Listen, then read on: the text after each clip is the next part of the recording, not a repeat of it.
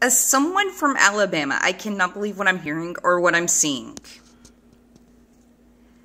Now, before I start on this, I'm going to say now that I do not like Mo Brooks. I do not like him at all. Never voted for him, never would, never will. But what you need to understand is that he is one of the individuals who asked for a pardon from Trump. And out of those who have requested that pardon, he is one of the GOP members that was not reelected into his position. And with everything that's been going on, he's like, well, Jack Smith hasn't even contacted me. Jack Smith hasn't even asked me any questions. Jack Smith hasn't done this. Jack Smith hasn't done that.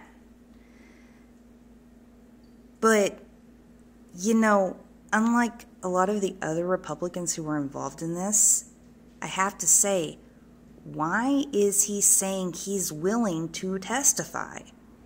He said Trump asked him to overturn the election, or at least do things that would overturn the election. He is literally stating and spilling the beans out in the open so that Jack Smith will include him in the little Republican indictment party.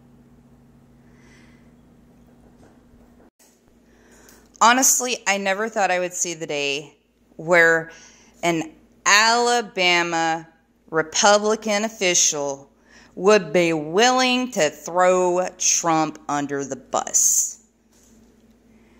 Now, am I happy Mo Brooks is doing this? Hell yeah, I am. But at the same time,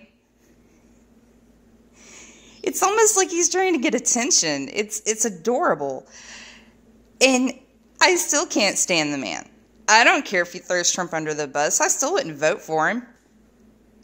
He was just as involved as the rest of them. And since he's been excluded, hasn't been contacted, never got his pardon, my speculation is that more than likely, he's willing to turn all of this over before everything comes and trickles down to him. Because eventually his name probably will come up. And when it does, then he doesn't want to be on Jack Smith's radar. So instead, he's preemptively spilling the beans. I love this for him. Vote true, vote blue.